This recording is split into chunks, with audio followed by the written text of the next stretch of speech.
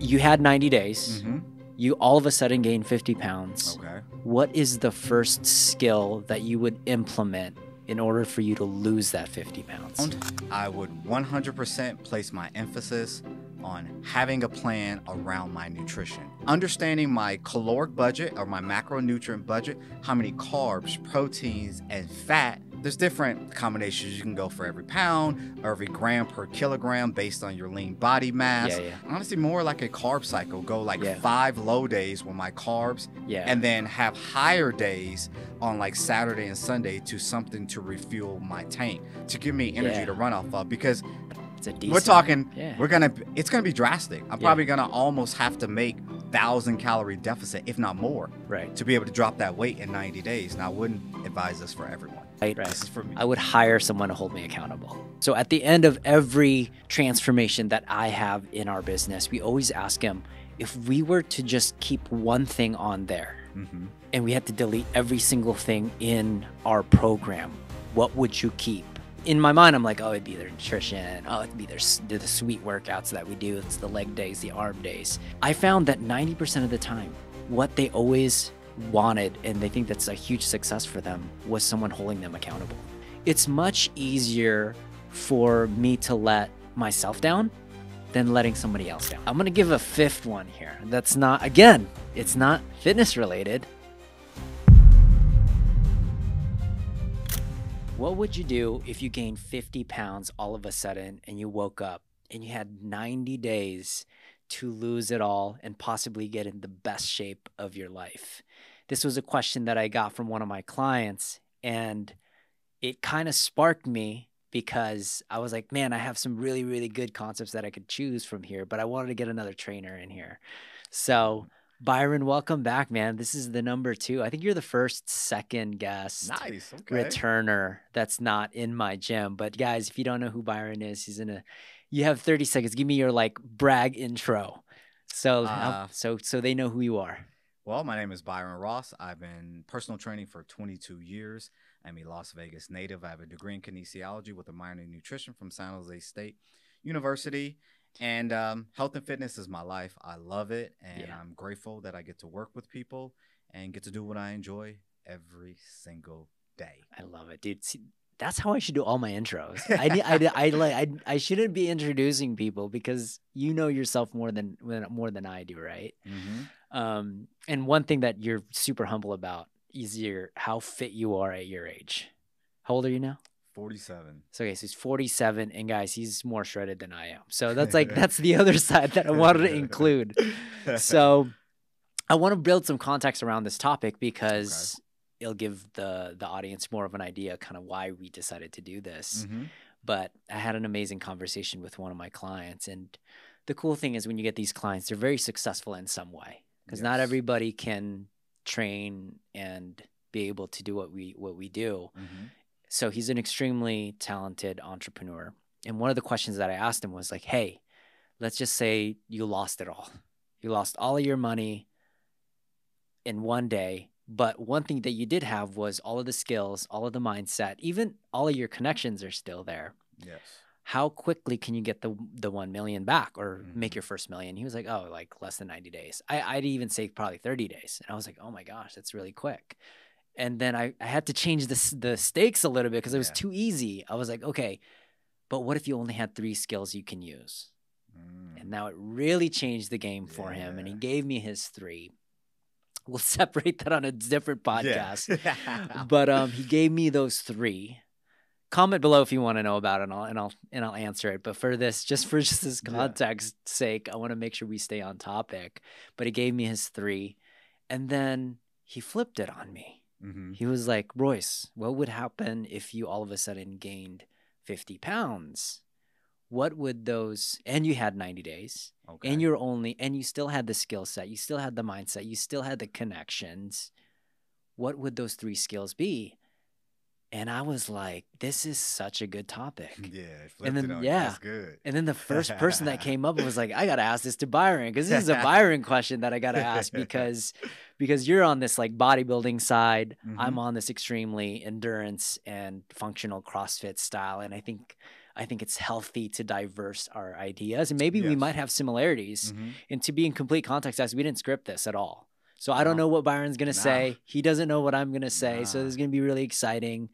And I guess we start out with there. Okay, so let's start out. You had 90 days. You all of a sudden gained 50 pounds. Okay. What is the first skill that you would implement in order for you to lose that 50 pounds?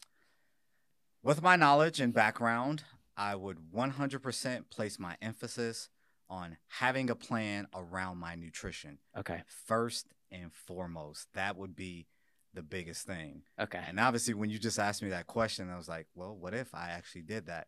Honestly, I have the utmost faith I would lose those 50 pounds in 3 months without a problem. Yeah. Because isn't that I've crazy? lost weight and the confidence is there.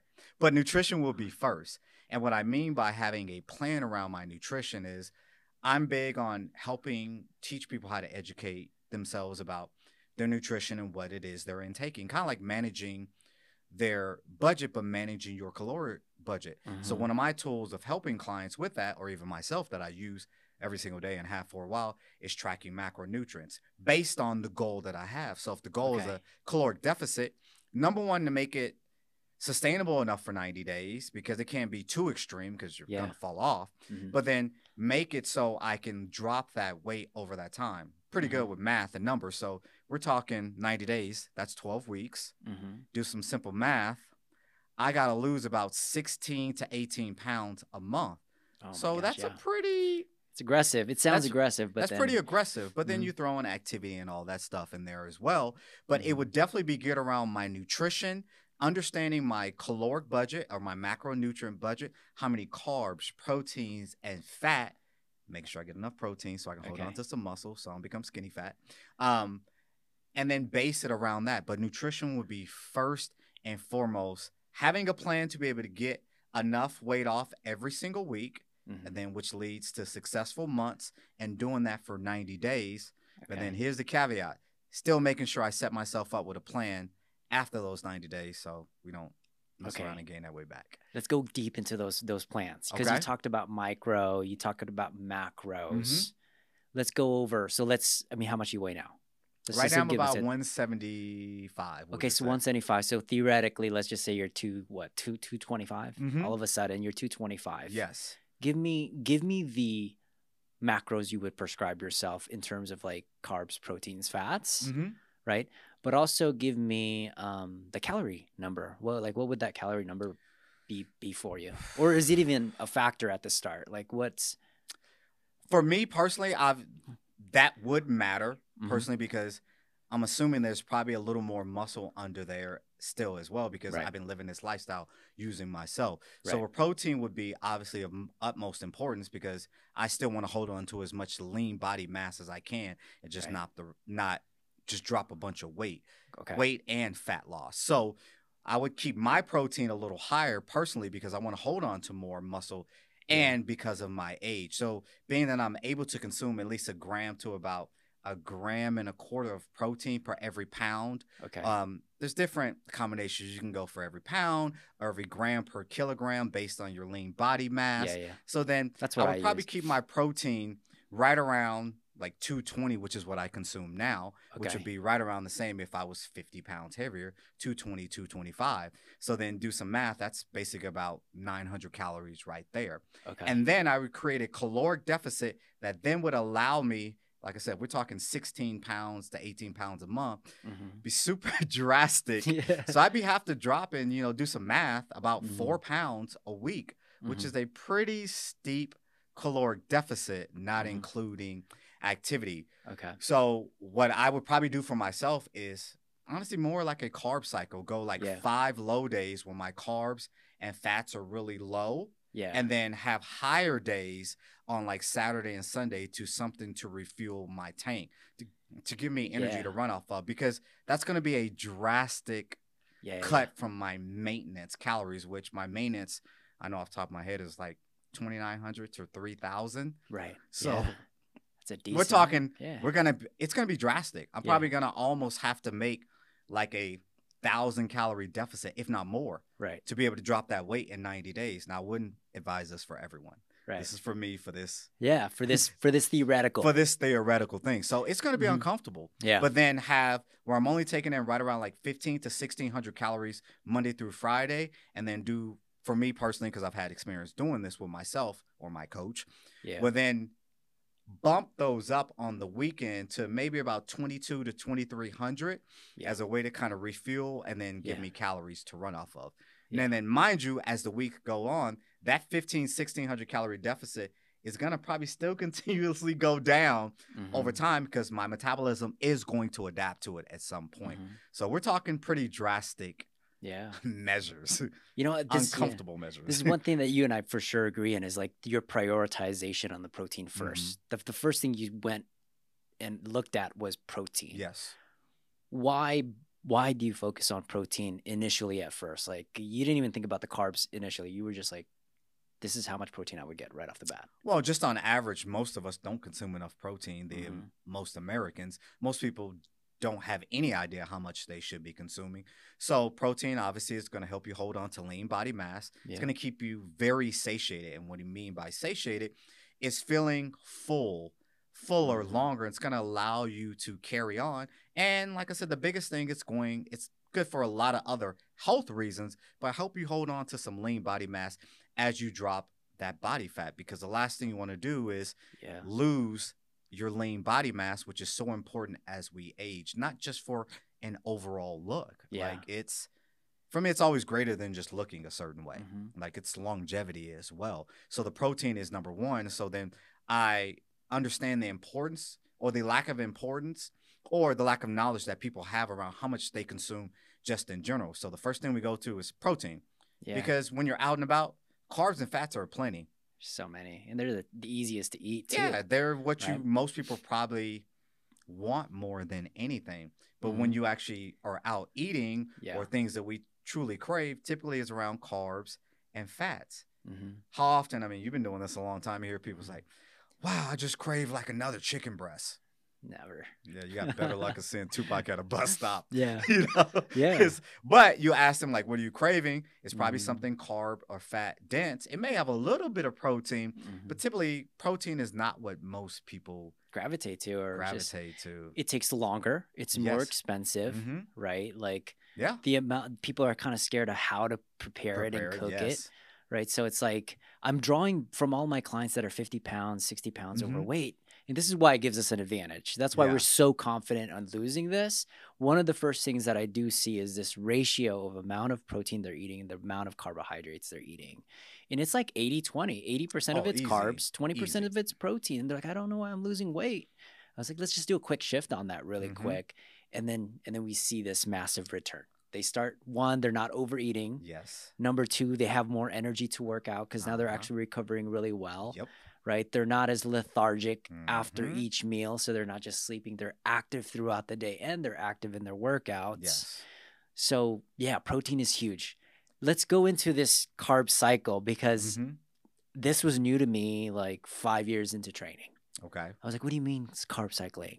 Like describe why the carb cycling and like how does that impact your productivity when you're not on carbs? So for me personally, it allows me, it's like the light at the end of the tunnel for myself. So I can be super aggressive for 5 days knowing there's a reprieve. Yeah. But the carb cycle still sets up overall just a caloric deficit. Right.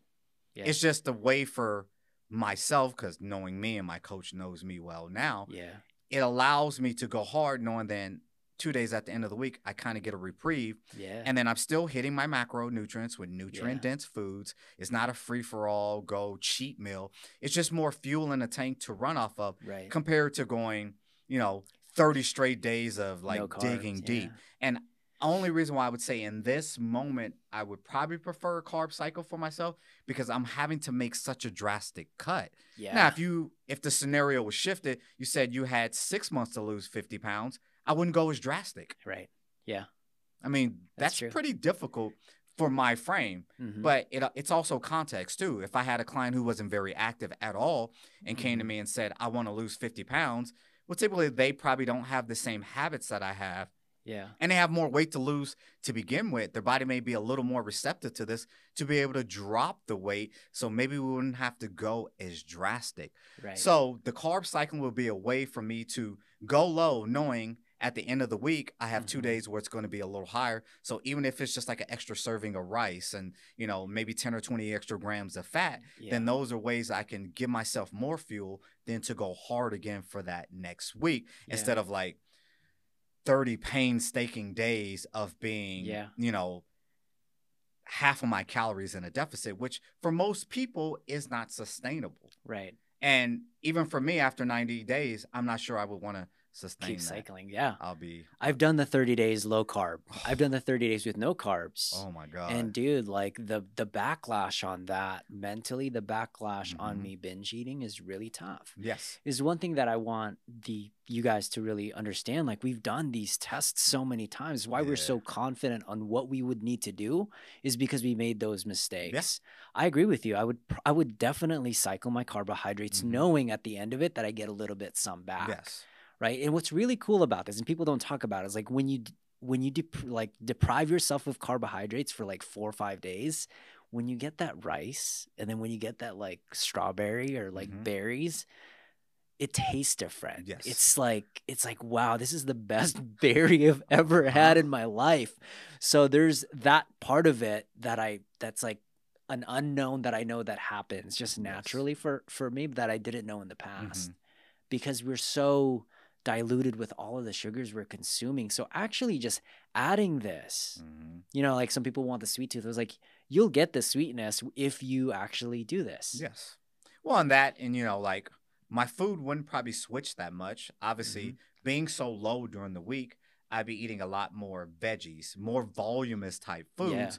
Maybe on the weekends, I would add in like potatoes, which you can get a lot of volume out of, but also get a decent amount. So off the top of my head, you know, I'm thinking if I had 250 grams of potatoes, do the math, that's only like 28 to 35 grams of carbs, but that's going to sit a lot different, but also have a greater caloric budget on the weekends, whereas chances are during the week, if I was to eat potatoes on those low days, I may only go like 100 to 150 grams, which are only 22 grams, or actually, I probably wouldn't even do the potatoes. I'd be more along a spaghetti squash where I can eat 300-400 grams that are voluminous type foods, more veggies, maybe not even so much heavy on the fruit because they take up a lot of space. So more veggies and things that are going to be definitely nutrient dense, satiating, gives me a lot of fiber so then it can hold me longer, and then keep those foods, some of those on the weekends, but then maybe add in more complex type carbs that I really want and have, but I can get a little more volume out of also. I love it. Yeah. What are the pro effects of carb loading for your next? Like, does it change your workout? Well, you figure if I have these amount of carbs on the weekend, well, I'm still going to be asking myself to train intensely as well. You know, because I want to keep as much muscle. So with a deficit, if you're lifting weights, you're going to hold on and retain more muscle. And studies have proven those who are active in the gym doing a caloric deficit will typically lose weight at a greater rate and maintain more muscle. So having the carb build up on the weekend and extra fats will then allow me to fuel my workouts probably at the earlier part of the week. And from experience, normally right around Friday, it wears off. It does, so then it's ready to go again. So then it gives me energy to fuel my workouts throughout the week because the whole goal is still to train just as hard as I was, whether I'm in a really fed state at maintenance or surplus, and then still train as hard when I'm in a caloric deficit, which is a total reversal of what most people think. Oh, I just won't train as hard when I'm in a deficit. It's like, nah. It's not going to be as productive. No. Yeah, and one thing that I do notice is like people break down so quickly. Yeah. And this is where they start manifesting injuries.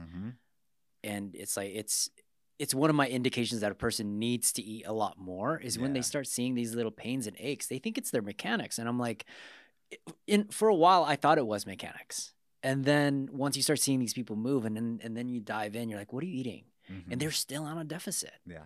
They were so addicted to that deficit, trying to lose that weight, but then what they fail to recognize is actually you're going to hit a wall. Yeah, you're actually doing yourself more of a disservice. You know, they get married to that system, or I need to be in a deficit, like no matter what. It's like, well, if you truly have executed a deficit and you do it well, it's not that comfortable. You don't want to live there. Yeah. And I feel the reason why a lot of people are willing to live there or be married to that because they never truly executed it. If you executed well, you understand the discomfort and you see how it's not sustainable. But then it's also detrimental, not just in the gym. It's probably detrimental to your cognitive function. Right. I know when I'm cutting hard, I'll be talking to clients. I'll lose my train of thought. I'm like, Royce, right? You're like, what is going on? Because you don't have those carbs and that sugar going across your blood-brain barrier. Your recovery gets less. Your sleep isn't as good. Yeah. So I equate it to adults are just like babies. When a baby's tired and hungry, it's fussy. Yeah. You ain't got to be a rocket scientist. I don't have kids, but been around enough kids that have been hungry and tired. They're fussy. Yeah. What are adults? And then we're kind of irrational too. Yeah. Because you don't think that well. So being in a deficit, if you've done it right, you probably don't want to live there as long as most people think. Yeah. I've been in those states. It's hard. It's very hard to be creative. Yeah. Because all you're thinking about is like, I got to get food. And it makes sense. Like for our species to survive for quite a long time, you can't be creative if your body needs food. Yeah. Right. So naturally your body gets into this state of like, that's all I think about. When you're really hardcore deficit, I typically have to distract myself. Otherwise it's like, it just makes it extremely, extremely difficult. Yeah. Keep yourself busy. Otherwise then you become food focused, which isn't a good thing either. Yeah. Okay. So guys, that's Byron's. Byron, that's his first skill. We're going to give you 6 skills because I have one too. Okay. Right? Maybe we might have some combos, but hopefully we can get 6 because I want them to use all 6. I'm excited to hear yours. Right? So again, remember, we have the skills, we have the mindset, we have the tools, and we have the collaborations, we have the connections. So I'm going to give you guys mine. And obviously there's a conflict here because I'm a trainer, right? I would hire someone to hold me accountable. And let me explain why this is so important. So at the end of every transformation that I have in our business, we always ask him, if we were to just keep one thing on there and we had to delete every single thing in our program, what would you keep? And you were like, and in my mind, I'm like, oh, it'd be their nutrition. Oh, it'd be the sweet workouts that we do. It's the leg days, the arm days. I found that 90% of the time, what they always wanted, and they think that's a huge success for them, was someone holding them accountable. And not so much as like, hey, I need you to eat X, Y, and Z. Yeah. It's just like, hey, Byron, how are you doing today? Accountability. Right? So like I would pay someone knowing that I needed to lose 50 pounds to just hold me accountable. They don't even have to be the best trainer. No. They just have to be like, hey, dude, I need you to text me these 3 days. I'm also going to weigh in on Friday or Monday, depending on where my chaos days are. If my chaos days are on the weekends, I'm like, I'm weighing in on Monday. Yeah. Right. So, and here's the reason why that this would be a big piece for me. It's much easier for me to let myself down than letting somebody else down. I could see that with most people. Yeah, like it's so fascinating to me. It's why when I say I'm going to do certain things, I'll tell it to my team right off the bat before it even happens. Yeah. Because I just can't imagine me being like, Byron, I couldn't do it. Yeah. Like that is like one of my biggest fears. So I know for myself, if someone's holding me accountable, my percentages of actually getting this thing done in the next 50 or next 90 days is substantial. Right? I agree with that 100%. So it's like, I know that. It doesn't even matter what the nutrition is. I mean, obviously nutrition is going to be, I just know I'm like, oh, I'm not going to let this person down. I'm going to keep going. And then when I'm thinking about that cookie on Saturday or Sunday, I got to freaking weigh in to go see Byron. Right? Like, or it doesn't even have to be a trainer. Like it can be I was literally just going to say it could just be your best friend. I was like, hey, dude, here's the job. I need you to I'm going to give you $1,000 if I fail. Yeah. Right. But I need you to do these things. Can you just at least create this? And as a trainer, we know what that checklist looks like. right? Monday, I Yep. need a text on this. Wednesday, I need this text. Friday, I need this text of your weight. I know that. I would be willing to give that. Yes. For sure. And it doesn't even necessarily even have to be a monetary exchange. No. Right? It can even be if you want to donate $3,000 to St. Jude's Hospital if I mess up or whatever that is. Like make something tangible but someone but then it has to be, you have to be accountable to somebody else aside from yourself. Facts. Because most people would be more than willing to let themselves get away with something. It's kind of funny you said that because I wouldn't hire a trainer, but I would tell my significant other or my nephew because they're two people I know that are going to keep it real with me. Right. And they're going to want that money, right? Yeah. And like for me, it wouldn't even be about offering money. They're both going to be like, so how's that weight loss thing going? You're like, dang it. Like, dang, you know, like, so the accountability factor is huge. Yeah. Huge and it's one, like I said, I wouldn't hire a trainer, but I would tell one of my, my significant other or my younger nephew who I train with, like, yo, bro, this is what I'm doing. Right. And he would probably be like, are you nuts? Like, well, you don't see what I'm going to do. You see me. You're going to get this off, bro. Yeah. You know, so the accountability, I believe 100%. Exactly. Yeah. So it's just something I know about myself. Yeah. I think if you're an ex-athlete, it's nice to know that you have to you have to do something. Yes. Right? Like I could do all of these things, especially as a trainer. I know I can do all of these things now. But then if I'm so focused in and I'm like, hey, this is the goal that you said, that how are we doing there? It just keeps you in focus. I have so many distractions. Yeah. I have ADHD. If I'm not focused and there's not someone else that's externally reminding me of what I actually came here to do in the next 90 days, it's very easy for me to get distracted. And it's why I see so many people get distracted. Well, I think there's a part of also knowing yourself. Like, this question is very eye-opening for myself because I've been blessed never to really struggle with my weight. Right. So I'm going to sit here and 100% know that if I swung the pendulum that way, clearly something must have been really going on in my life that got me to not be as concerned about my training or my nutrition or whatever it is I'm going on. So I would know if Byron swung that way after 47 years, there's something going on in my life. Right. I need someone to help me right that ship because I've never been that person before. So there's a bigger issue. Like, I'm going to need some help. I'm going to need some assistance. So yes, I would tell my significant other and my nephew, but I would probably then have a therapist to help me figure out what helped me swing the pendulum so far from what wasn't my norm. And I'm just being honest because I haven't experienced that in my life. So there had to be something.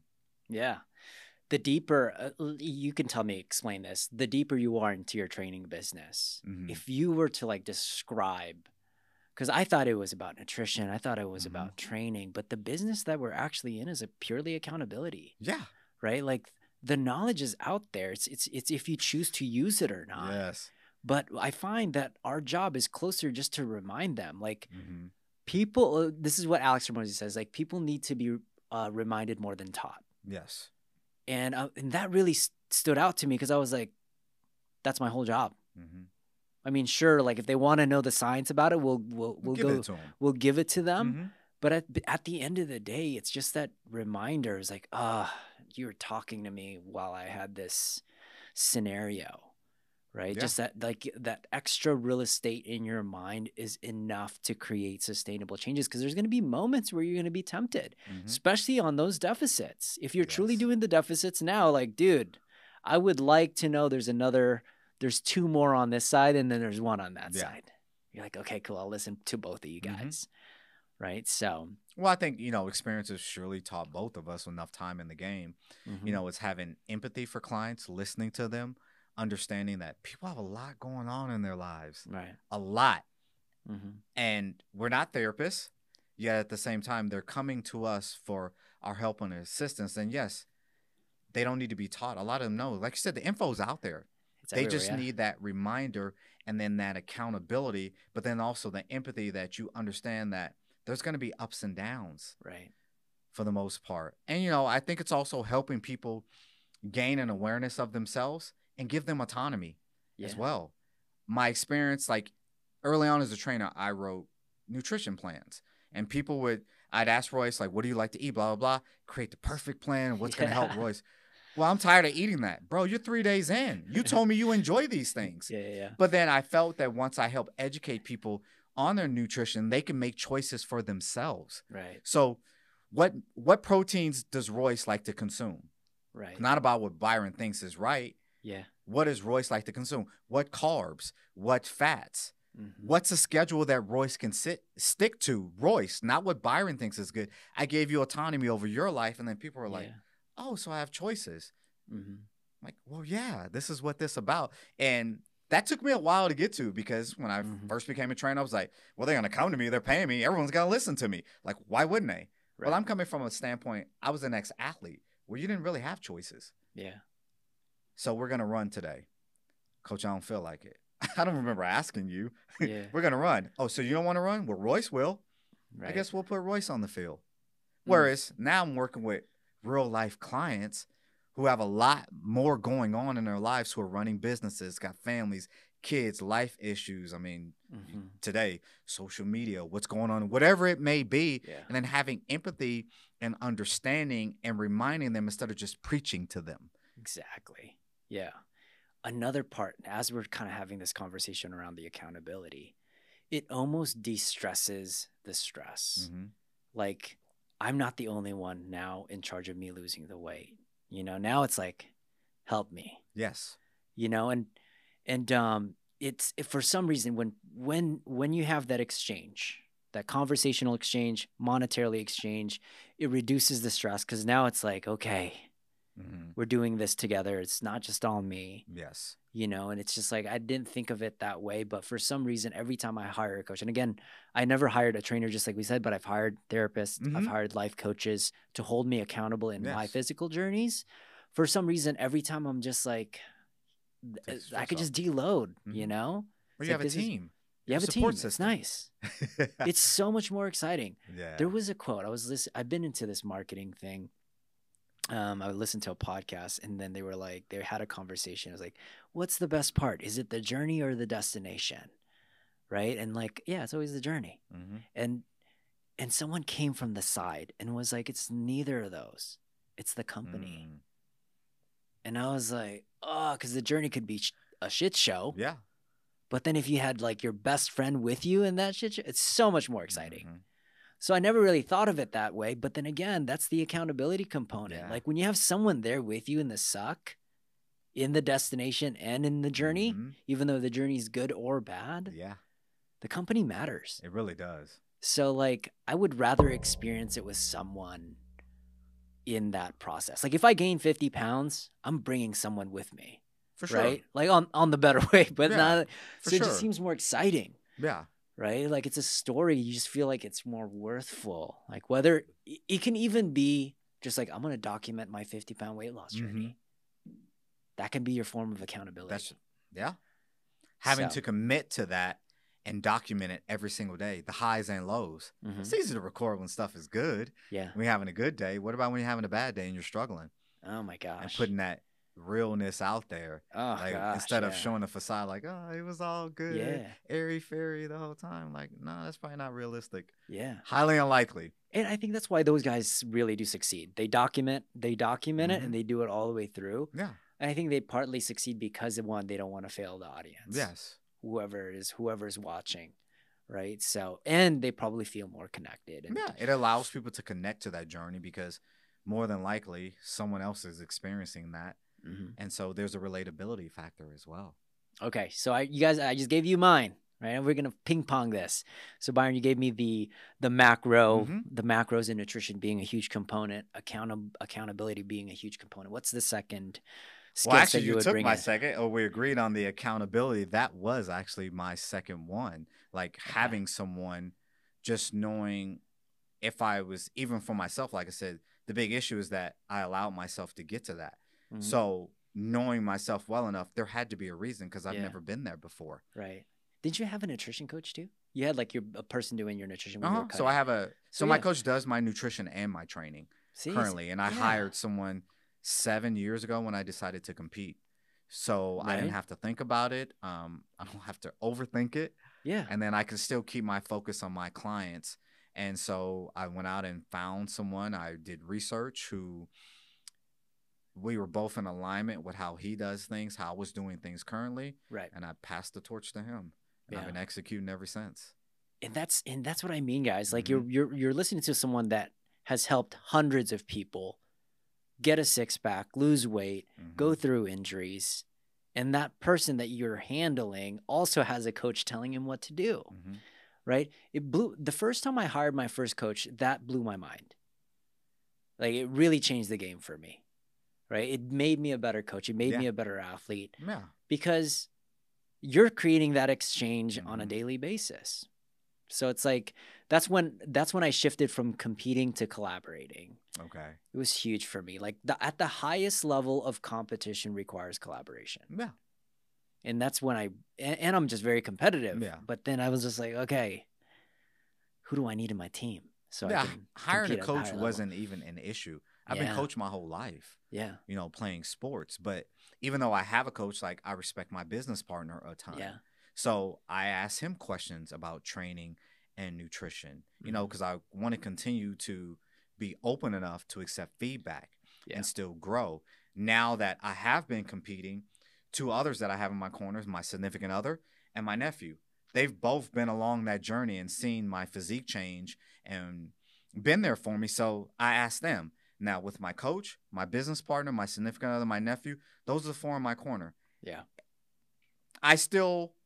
Obviously, I'm still learning and growing knowledge, and I will lead things. But when it comes to my physique, no one else's opinion matters. Right. Okay, my posing coach. Okay, 5. But everyone else, because those are the people I directly work and talk with, if you're another athlete out there or someone you should do this, I don't remember asking you. Yeah. This is my circle. Yeah. It de-stresses. De-stresses. It focuses you in. And then you're just more fine-tuned. Yeah. And it allows me to deal with my own inner conflicts. Like, well, do I look this way? Did I do everything right? You know, and we can all make ourselves believe whatever we want, especially when you're in those moments. And I'm just speaking from the competitive side in terms of like my training or looking the way that I want. Am I seeing my body progress? I see myself every single day. Yeah. You're battling yourself in one end, which requires energy. People think it's like, no, sometimes that energy battling yourself is way more expensive and you can utilize that energy towards your training. Yeah. Towards your focusing on what you need to eat for that day. Yeah. And just executing what I need to get done every single day and then still helping my clients. And then I have these other 5 pillars in my life that are say like, no, we see that you're on the right track. We've seen your progress. Anyone else that comes along, you haven't been around for the full journey. And, you know, obviously it's my personality is like, well, I don't remember asking you if you're not at one of these 5s. And I will literally tell you, like, I don't remember asking you. I don't want your opinion. I have these 5.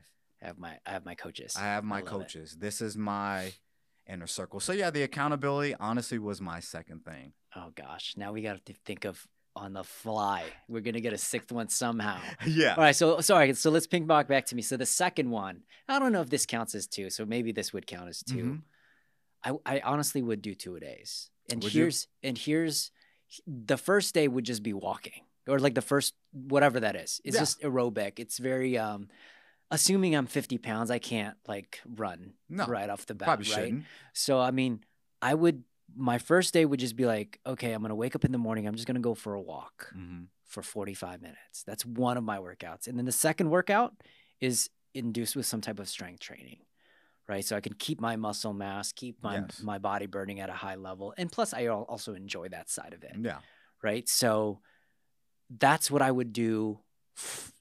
To be honest, I would do it every day. Like I just know that about myself. Obviously, some of those walking days might be more mobility and rehab and yoga like days. Yeah. Right. Or maybe it just might be even, you know what? I'm going to go clean the garage for 45 minutes. Just stay active. Stay active for 45 minutes. And here's the reason why that 45 minutes of just like passive activity is so important. That's 30% of your caloric burn, right? Your need activity. That's 30%. So that's huge. Huge. So like calorically, that's where you're going to be burning the most. So, and the other side is I actually feel very like I feel mentally free when I do these like long walks or just something. I'm cleaning the backyard or the garage. I have this psychological release from that activity. Yeah. And then on the other hours, actually very intense. It's like, it's an intense workout. Even though I do enjoy it, yeah, I find myself more tense throughout it, right? So it's like there's this physical side, but then there's also this mental side that's being healed. So I would do those 2-a-days. Yes. And not like conventional football 2-a-days where you're smashing yourself doing gassers the first hour and then doing strength training the second hour. That's not what I mean by 2-a-days. One is just really towards the need activity, 1 hour towards the need activity, 1 hour towards the eat activity. Okay. Which is, if you guys don't know what that is, non-exercise activity thermogenesis, and then exercise activity thermogenesis, which is only 5 to 10%. Very small. Right? So does that count as 2 or is that a 1-er? That's a 1-er because I think, you know, they're both very important in terms of overall activity. Yeah. Okay. I would definitely structure my training differently. Yeah. Clearly, something has fallen off if I've allowed myself to gain 50 pounds. So the way that I train as intensely I would still train as intense as possible, but with such a huge caloric deficit, I'm not sure I would be able to maintain my level of 5 days a week that I'm doing now. Right. And still, so I would take my training down to 3 intense days, still focus on my knee, getting some cardio, but then more rest and recovery. So then those 3 days a week, I can go as hard because now I'm working on way less calories. And yes, I do have more stored energy, which is obviously I'm 50 pounds overweight. But clearly, if I've gained those 50, I must have dropped off the schedule that has kept Byron Ross in the state that he is now. So I have to be mindful and cognitive. I probably can't go back to what I used to do at that point. So like you said, running, I love to sprint. I'm not sprinting at 220 or 5'4". I mean, I can, but blow out your kneecap. Probably not going to be very much sprinter-like looking. Yeah. And also wouldn't want to harm myself. So I would definitely shift and change my training. I would have to reevaluate how I did things back when I was in this one form compared to this new form. And just be real with myself. Put my ego in my back pocket and take a step back and realize, well, somehow we got to this point, but now we get to work through this to move forward. The goal would be to get back to who I once was. Right. As we're talking right now, I'm like, man, what would I have to change to gain 50 pounds? It would be all of the opposite things that we're talking about. Of course. I would have to stop doing all my need activities, which is like playing with my kid. I would actually have to force myself on the couch to just watch some binge watch a bunch of or shows. I would have to eat more chips and salsa. Like as I'm thinking about it, it's actually really difficult to gain 50 pounds. Yes, that's why it's all of the things that I wouldn't want to do. That's why I said I know I would need to talk to someone because all the things that have made me successful over here, I clearly stopped doing those to get 50 pounds. Yeah, there's something more. There's something deeper, that's bigger happening that has gone on in Byron Ross's life to whatever that may be, you know? So I know if I've swung that pendulum from being super active my whole life, creating habits, activities, things that I truly love, enjoy, and am passionate about, to have gained 50 pounds, something shifted. Something bad. Something in my something I haven't processed. Something happened, and I'm not sure what that would be, but I would want to work with someone to help me reframe to shift back over here. So would that be your second one? Hire a therapist, probably? Hire a therapist, yeah. No way. Now that I think about it, you would, dude, it's like you're suppressing something, right? Something you're like, happened. Like something happened. You don't know how to manage your stress. You start to kind of just like, you're depressed. You're eating chips and salsa and sweets I don't know, right? So it's like something really happened to get to that state. You don't just gain 50 pounds out of nowhere like that. I'm not making an excuse, but like if someone's struggled with their weight off and on, they've been up and down, then that's kind of their pattern, and you know maybe they still need some help as well. Yeah. But for someone like myself who's never struggled with that, to then this huge pendulum swing, something shifted. Yeah. And I would pray that those in my circle know that as well. Right. So my significant other, my on, nephew, man? going on 25. He's been around his uncle 25 years. He's never seen Uncle Byron like this. Yeah. My business partner, who I've been in business with going on now 20 years. Like, give it the weird dog look like, bro, like what's going on? Right. My mother, I'm very close to my mother. She's seen me be active my whole life. Now all of a sudden, she's seen her son shift, regardless of how long it took to gain those 50 pounds. Something doesn't jive. Yeah. So I would pray that those people would all be in my corner and would be supportive of, maybe we need to go speak to someone, no matter how stubborn I am. Like, no, I'll just get back on my old program and do what I do. Like, nah, bro, this ain't you.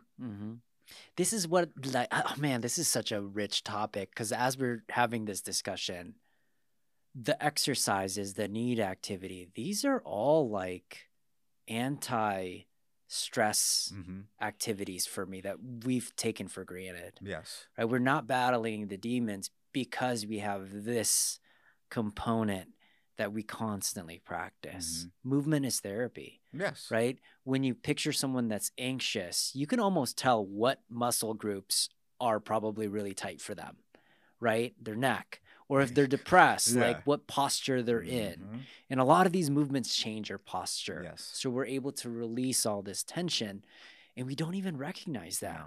So it's like people think that we're in this shape primarily to lose weight, but actually, to be honest, now that I think about it, I have to work out this many times primarily just for my mind. Oh. Right? Like it's all like, dude, if I'm stressed, I got to work out. If I'm depressed, I got to go work out. Like it's been such an amazing tool to manage my stress and manage life outside of this. Oh, I spend I'm blessed to be able to be in my gym sometimes by myself. Yeah. Which I love the environment of being around a lot of people, but also being there and training, it is a stress relief. I get to self-reflect on life, how I'm showing up, what I want my business to be like, what type of son I want to be, what type of significant other, what type of uncle, am I holding myself accountable? Sometimes, or a lot of times, taking that hard look in the mirror like, well, you're your own problem, bro. Yeah. And then like, because now it's silence. And a lot of times when I'm there, I don't have any music on. It's just me and my thoughts. And I get to manage those thoughts while I'm training as well. And it's like, I'm not discrediting therapy. It's my therapy and how it makes me. And I'm all for therapy. But I figure out a lot of stuff that's going on in my life when I'm training. Yeah. Because it makes me feel good. I truly enjoy it. But it's one of my ways of kind of releasing that energy or angst. And even sometimes I catch myself, if I'm able to, I train before my clients, like as soon as I get done, like I'm a little more intense.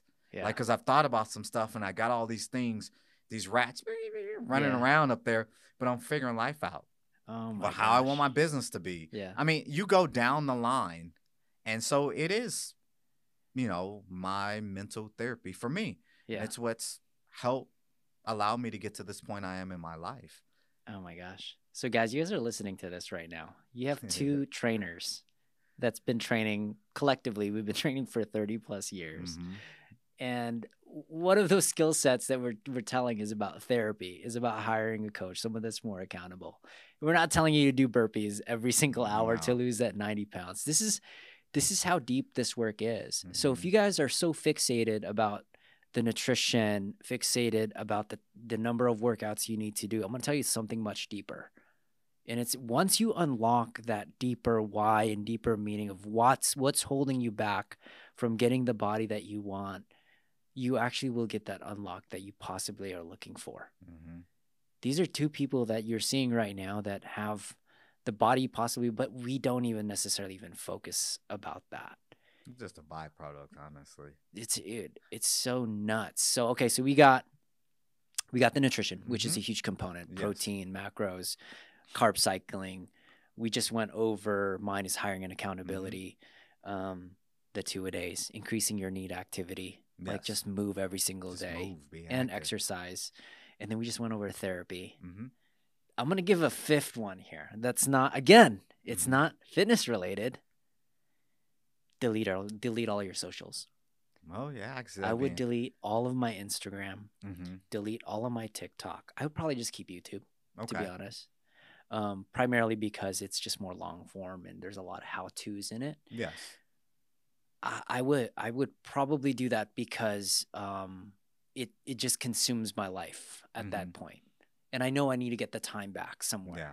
And it's really easy to get 2 or 3 hours back. Easy. And the other side is like, I know the type of dopamine it releases for me. You know, most of the athletes that I see, this is something that I do with my athletes. One of the things that they're like, I just feel like I'm not motivated. That's the first thing they tell me to do. Or then I'm like, okay, perfect. Right away, I'm like, okay, let's look at your social media app.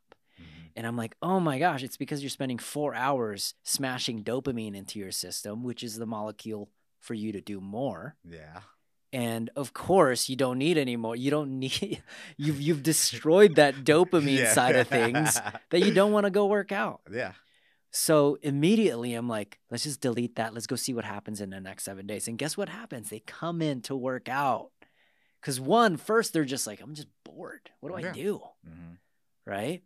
And then the next, so it resets their dopamine system. And then they're like, I guess I'm just going to go work out and hang out with people. Then they get a better way to release dopamine. So anything that's distracting me, it could be like my video games, it could be TikTok, Reels, and then maybe it's Netflix. I would delete whatever is distracting me that's giving me that artificial dopamine hit, and I would just take it away. And I just know myself that if I'm bored, I'm going to be calling my buddies out. Yo, you want to go play basketball? Yeah. Yo, you want to go to the gym? Find other ways to use your time. Yeah, and it's typically very activity-induced. Yeah. At least I know that about myself. Yes. Anytime I take the electronics away from my son, the first thing he grabs is a ball. Yeah, he goes and be active. You see what I mean? So it's like, I'm not saying that it's bad. Like I love the entertainment side of it. There can be some valuable insights about it, but I'm just explaining to you, if I gained 50 pounds and I needed to lose 50 pounds, a lot of times I need to get that focus back and I need to get that motivation back. And I think a lot of times I use the Instagram to compare myself, to feel bad about myself. Yeah. And it's like, it knows you. Yeah. It knows your deepest, darkest desires, and it'll put it right in front of you. Keeps bringing it up. Like you can't beat scratching at that. Right? So it's like, so I know that about myself. And we've all seen all the studies on how destructive this thing can be. Yes. So what are your thoughts about that one? I think that's huge, because that could be a huge issue for a lot of people. And it could take up a lot of their time. Yeah. And the comparison game, and I'm not making any progress. Or it could actually demoralize you a lot. Well, why am I not changing as fast as this person? Yeah. It's like, as you watch their highlight reel, not taking into context maybe how long they've been doing something, but that's neither here nor there. It's already made you feel lesser about yourself. So definitely. And a lot of us can spend a lot of time just reel after reel, TikTok after TikTok, listening and hearing things. And before you know it, you've wasted 3 hours. Well, then now you're tired or fatigued, or you don't want to go be active, or you don't want to focus on your nutrition, or you could have been grocery shopping or doing something that's a lot more productive towards reaching your goals. You just burn 3 hours that you can't get back. And then you wake up and do it again the next day. Yeah, you ain't going to get magical hours back from trying to those are some things that you have 24 hours. We all have 24 hours. And again, like if I gain that 50 pounds, I'm probably doing one of those things to do it. What am Highly likely. If I can't exercise, what am I going to do with my time? I'm like, okay, I guess I'm just going to play video games for 15 hours straight. Typically something else that's not as productive or destructive to you. Exactly. That's the reality. So that's like another thing. It's not a to-do thing. It's a to-delete thing. Yeah. Oftentimes when I take away particular distractions for my clients, they start to lose weight. It's one of the things I tell them. I'm like, hey, dude, I need you to throw away 3 things every day, or delete 3 things off your phone every day, delete 3 contacts, or whatever that is. Yeah. And what's fascinating about that little habit is they start to just like lose weight. They're like, and their house looks cleaner. Yeah. They're like, I've had so much stuff in my garage now. Like they take a photo of their garage and then they get somewhat smaller for some reason. I think it's fascinating. Yeah, definitely. For sure. I like that one. Okay, so I got, man, those were my big three, huh? So my first one was, what was my first one? Your first one was hire a coach. Hire a coach.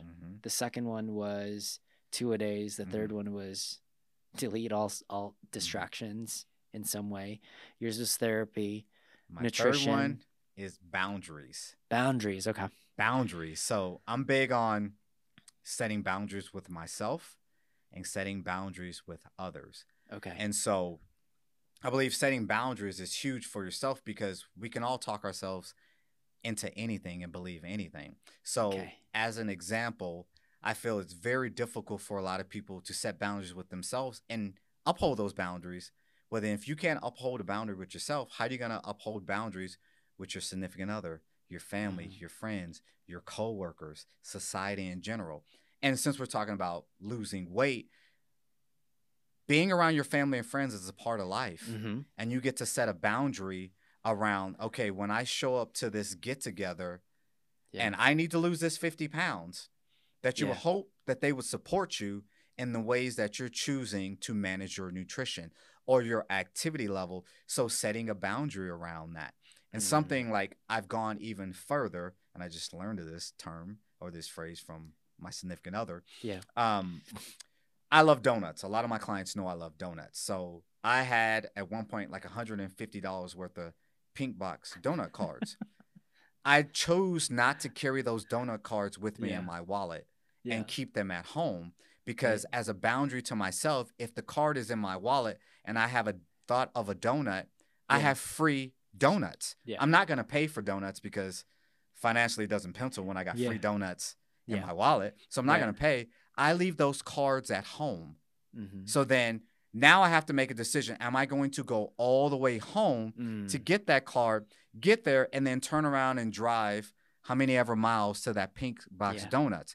I'm less likely to stop and get the donuts when I know I have free donuts that are already paid for at home. So that's the way Byron sets one boundary with himself and food. Went out to a meal last night with one of my clients. Took me, her family, and my significant other out.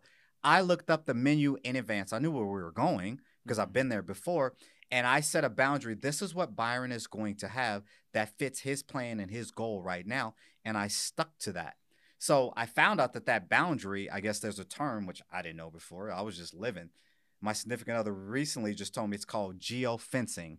And what it is setting boundaries around things or to set yourself up for success. I never knew it was a tool. I just knew that left to my own devices, if I keep those cards, because I have my wallet on me right now, with pink box donuts, whenever I have that moment to go get a donut, I have free donuts. It doesn't cost me anything. Which is even better for me. So I don't carry the cards. So literally, if I make that decision to drive all the way to my home, to then stop, get out of the car, go in the house, find the cards from that box, because I got $150 worth, and then go somewhere, then that truly was a conscious effort, and I get to own that. But not having that card then is setting a boundary around, okay, I just don't stop and eat donuts whenever I want. So then I've set boundaries around for myself and with others in my life as well. And I think that's huge for a lot of people because these things that a lot of people struggle with family, friends, social settings, just the pressure or sometimes FOMO, is tough for a lot of people.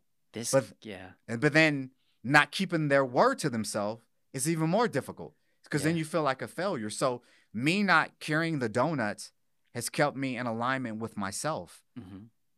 This is so good. The first time I learned about boundaries, someone, again, this is why hiring a coach and a therapist is really important. One of the biggest things that caused me to get to this like level of fitness was creating boundaries. Now that I'm thinking about it. And here's how the boundary was set. He was like, I need you to pick a day where you don't work. And I was like, what do you mean? Like you've been working 7 days. Yeah. You've hit that. Yeah. Yeah. The grind set Yeah. where you're like 80-hour weeks, 100-hour weeks. Let's do this. Right. Yeah. You could work more. And sometimes I still get into that. But what the coach forced me to do was like, okay, I need you to pick a day and you can't even work. And I was like, what do you mean? The everything's going to fall apart. Everything that you're doing now, you got to compress it in a shorter amount of time. Mm-hmm. And the way he explained this was, he was like, imagine playing basketball, but there's no hoops, there's no sidelines, there's no baselines. I was like, would you watch that sport? And I'm like, no, it sounds awful, man. Yeah. A guy dribbling a basketball for no reason. Just randomly. And he was like, what boundaries do is it makes the sport exciting. Yeah. Like now you have 4 lines. You have the baselines, you have the sidelines. Mm-hmm. And let's add a few more. Let's add some hoops in there. Yeah. Let's add 5 more people in there. And then let's also add another 5 more people on there. Right. These are boundaries. Mm-hmm. So one of the boundaries he created was, I need you to work 1 less day. That was like the first time. And then he was like, I need you to work 1 more less day. And then I need you to work one of those 4 days, a half days. And I still need you to get all of those work done. Get all that done. Yeah. And it made me more efficient. And then the other side was like, I need you to put all your family time. I need you to put all your workout time. And then now I need you to compress all your work time in between all of those gaps. Byron, I'm telling you, it changed my life. And I still continue to do it. And I still teach my coaches to do it. Because in the past, they were like, okay, I could take a client here. I was like, no. Yeah. You don't have that up. You don't even have 10 clients. You don't need to work 7 days. Yeah. You need to compress that. And you need to abide by that. And what happens is like you start to become creative. You're like, oh, I can't. That's when I take my daughter to dance practice. And then people actually understand. Respect it. They're like, oh, yeah, let's do Monday, Tuesday, Wednesday then. Yeah, they respect it. Yeah. And then, dude, your premium gets higher. Like, I just don't have enough time. I don't have any, like, this is my rate. So, like, it just forces you to get super uncomfortable, one, right? It forces you to also have, like, a different level of communication. Yep. It now, like, sets boundaries where you're able to work out. These are my workout times. This is my time. And then your clients also see that. They're like, this guy's scheduling his workout times. He was like, yeah, these are my appointments. Yeah. Right? So it's like, man, the boundaries thing. Well, you get to teach people how to treat you, number one, and you can be an example for them as well, because chances are they're struggling with boundaries in their life as well. Yeah. Put those boundaries in. One of the things that he said, he was like, dude, you're the most sloppiest entrepreneur I've ever met. This is the value of having a coach. They'll just tell you straight up. Yeah. And I was like, what do you mean I'm sloppy? He was like, dude, I can't, I don't even, there's people that probably work 4 hours and do more than you. And I was like, it was just blowing my mind. But I needed that at the time because I'm over here, like, I'm burnt out. I'm overwhelmed. You're burnt out. You're overwhelmed. You're anxious is because you're sloppy. Yeah. And by adding those slow barriers and slow boundaries, you get really good at things. Like, if you had 3 hours to work out, you'd probably use all 3 hours. But what if you only had an hour? What movements would you choose? You figure it out. You narrow it down to make it more efficient. Yeah. And it's the same. That's why we as trainers are like, okay, these are your constraints. Cool. Let's play around with these constraints. We're gonna make it happen. Yeah. Right. So I'm glad you brought that up. I would have never said it. This is why I wanted to do this without any script. For me, it's been such a part of my life, and so just from hearing how I've been able to build my life, and then being around my family and friends, a lot of stuff that I hear from clients or even my friends go through, I don't have those issues when, like, I travel with my boys back to San Jose to go to a game. My 3 other best friends all play football together. Yeah. I get up, go to the gym with my best friend still in bed. One of the other guys calls, like, where's B. Ross? They knew where B. Ross was. I was at the gym working out. Yeah. They don't give me crap about food and eating because I've set boundaries and they've seen how Byron Ross lives his life. You said something, we had a conversation prior to this because I was asking about, like, your online training. You were like, yeah, they can't text me after 12. Yeah.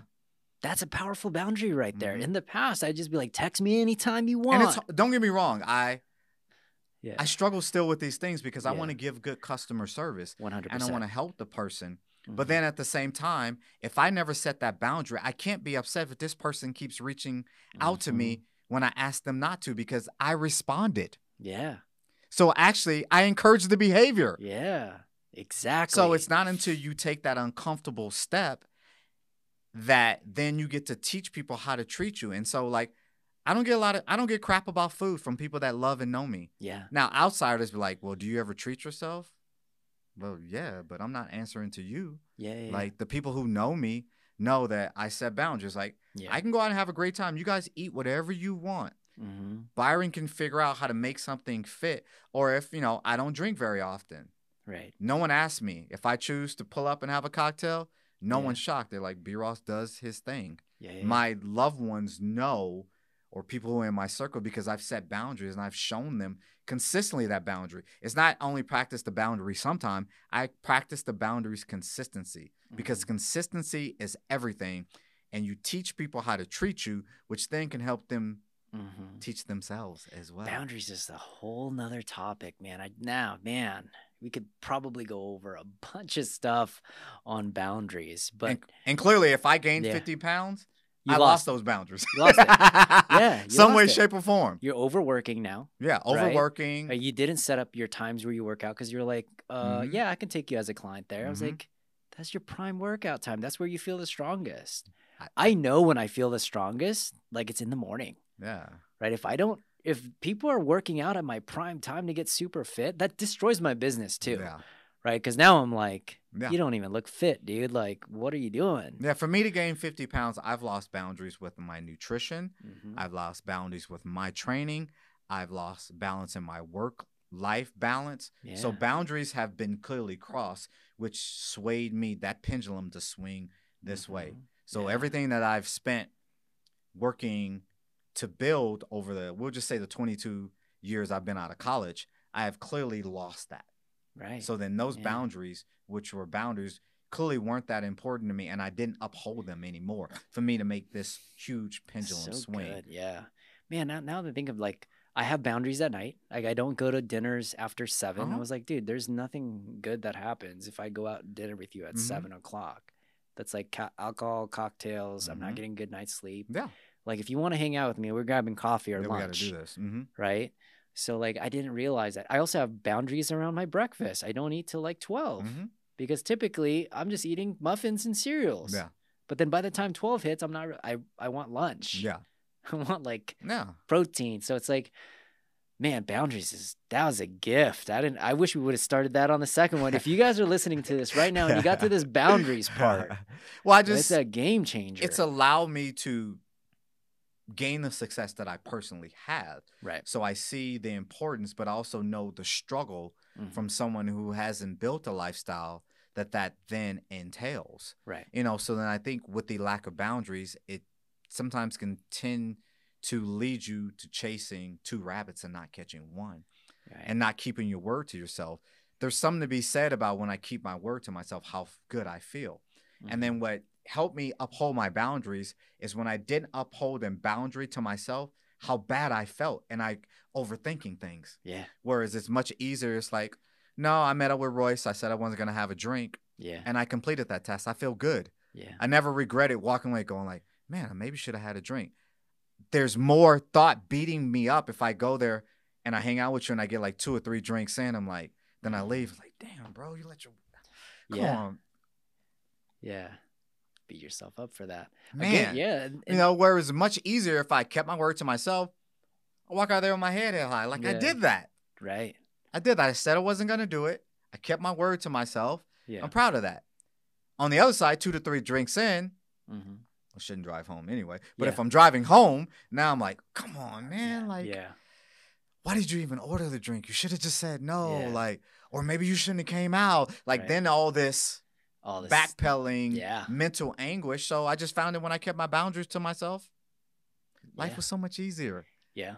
And sometimes for me. Yeah, sometimes a coach and accountability coach will create those boundaries for you too. That you can't even see yourself. Unconsciously, you're like, I gotta weigh in on Monday. Bro, I can't go out on Saturday and Sunday night. Yeah. Like, sorry, dude. Like, I gotta go train. Yeah. And it almost gives you an out too sometimes, right? Because you're like, this guy's he's training. Like, I can't. Yeah. They don't even like invite you. at that moment. So good.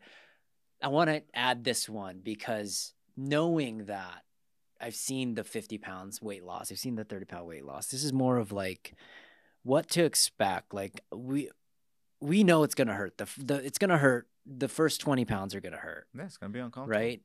Your palate's gonna change. If you're 50 pounds overweight, man, you're probably crushing a lot of fast food. Or that's not a mistake. That's not. Yeah. Like so. Like now you're shifting from this. Like, how long does it take to reset your palate? You think? Because now you're going from probably junk food to whole food.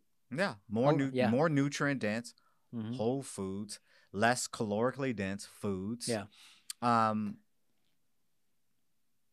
would say if you are able to stick to the program the first 30 days, you can definitely see a change in your palate and the things that you enjoy. Whereas if you were to shift back to that for a day or two of eating more calorically dense foods, it probably wouldn't sit well with your stomach. Yeah. I mean, because that's a huge pendulum swing once again. It's huge, yeah. If you gain 50 pounds over X amount of time and then you turn and drop 20 pounds, let's just say in a month, that's a huge swing as well. So there's been some really drastic changes. Because like you said, your first statement, gaining 50 pounds is not a mistake. Now, I want to put this in context. Unless there's some serious underlying health issues going on. Yeah. But if there is no major health issues, something went wrong, yeah. You earn that. Yeah. That's not a mistake. Yeah. Like 50 pounds is a lot. Yeah. That's a lot of weight. Yeah. Even if it's over a year. Yeah. That's 4 pounds a month. This is the mindset part. I don't know if it should be because we can carry our mindset, right? Yeah. Knowing that I'm going to lose 50 pounds, I know the first 30 days are going to suck. Facts. Not because of the workout. Like I understand the workout. I know because of my palate. Right now, if I drink soda, it's disgusting. Yeah. It's so sweet, but in the past, I loved it, right? So it's like, I know that part's going to, like, chicken's going to be bland. Yes. Rice is going to be bland. Potatoes are going to be bland. Berries are going to be like, it's just plastic. Yeah. You know, I know that stuff's going to change. But now, like, in my state, where we're eating a lot more whole foods, those things are like gift. Like acai bowls, like those are like, whoa, this is like the tastiest food I've ever had. Yeah. Right? So it's if you understand going into it, the first 30 days are going to be, and then knowing that, hey, it's actually going to reset. Like meat tastes like meat. You don't need ketchup for everything. Yeah. Sweet potatoes don't need ketchup. Tons of whatever. Yeah, whatever. Like you actually will, like your palate will reset. Things are going to taste amazing. Just like get through that. Yeah. Go through that uncomfortable part. Which is, I feel, what a lot of us struggle with is being uncomfortable. But like you said, once you get past that after a little while, like my thing is I love chicken fingers. Yeah. While it tastes good going down at first, yeah, after like 10 or 20 minutes, it doesn't sit as well. So it's like, so then I ask myself, was that worth it? For that short window of, oh, that tasted good. For then a couple hours of, that don't feel good. Are you looking to jumpstart your journey or just excited to take on a new challenge? Over the next 30 days, we are running our first ever cohort designed to get you easy wins in your fitness goals. Over the next 30 days, the team and I are going to be providing nutritional guidance, fitness support, and best of all, you're going to be surrounded with like-minded people that are looking to grow. If you've been looking to jumpstart your fitness, create new habits, start your weight loss goal, or maybe your workout's just been a little bit stale and you want to challenge yourself, this cohort is going to be for you. Now, if you're ready to take on this challenge, go to our show notes below, sign up to our free Move 30 challenge, and I'll see you guys there. Now, back to the show. Peace. All right, we're back. It cut off a little bit, guys, but we're back on because I forgot to hook the battery. But let's do this. So where did we leave off? We were leaving off on switching your palate. Yeah, switching your palate. Okay, we were at the being palate uncomfortable. Side. Okay. And mindset, and then being on the other side of that, and once again maintaining those boundaries, upholding those boundaries. Yeah. Okay, I love it. So let's sum this up. Okay. So guys, if you're listening to this right now, and you applied all of these 6 massive skill sets, right? Learning how to eat macros, higher on protein, carb cycling. That was one set. Mm-hmm. The second one was hiring someone. Yes. You know, just having someone holding you accountable, whether it's a trainer, a therapist, a life coach, someone to report to so you don't let them down. That's another big skill set. The second one was 2-a-days, not in a way that you would think like the football 2-a-days. Yeah. 1 hour for neat activities, just moving every single day, and 1 hour with exercise. Doesn't even matter. Weightlifting, pull-ups, push-ups, Zumba. I don't care. Be active. Be active. Move. Yeah. Right. The third one was, delete your socials. Yeah. So you gain your time back, and also you reset your dopamine, so you're motivated to work out. You find ways to work out. The next one was boundaries. Mm-hmm. I'm missing one more, man. Well, mine was for me personally, would be to hire a therapist. Oh, yeah. So a coach, because clearly that pendulum is swung. Yeah, there's something mentally going on. There's something mentally going on for Byron. Yeah. So that would be important enough for me to realize, like, I need something to swing that pendulum back. Yeah. And you know what's interesting is, as a trainer, I think we are therapists a lot of times, because these people tell their stresses and they reflect. They're like, I never saw it from that perspective. Yeah. So it's like, yeah, that's huge. The therapy is a huge component to it. So guys, if you pick 3 or 4 of these things and try to accumulate in the next 90 days, and you are in this state where you're maybe 20, 30, 40, 50 pounds overweight, yes, I honestly think you're going to make a massive step towards losing that weight. So yeah, if you do that, if you did all 6 of those things, what are the likelihoods you think you could lose all 50 pounds? I think very likely, because we're giving you tangible tools, right, that you can implement.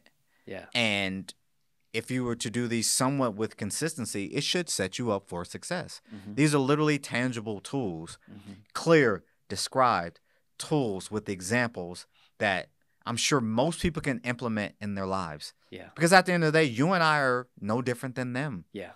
Guys, we're going to put these 6 things on the show notes. And you know what? If you decide to take this path, comment below that you're like, I'm going to try all these 6. And if it doesn't work, just throw some hate comments on there. But I really do think it's going to help you guys big time. If it doesn't, you know what? We'll have a consultation. It'll be completely free. And we'll figure it out for you. But I really do think it's going to help you guys out. I want to end on this, because if you are 40 years old and you don't seem like you're losing the weight, Byron and I did an episode. It'll be linked up here on what might be happening in your 40s. And if you're a men, or it could be women too, right? So did we talk about women in that one? It was more towards males, but actually, it relates to women as well. There's a relatability. I mean, it just is what it is. So guys, watch that one. If you guys like this episode, you'll probably like that episode. And Byron will probably get you on a third one at some point. I'm excited, man. I love this. I love this. Guys, I'll see you guys later. Peace out. Thank you for watching.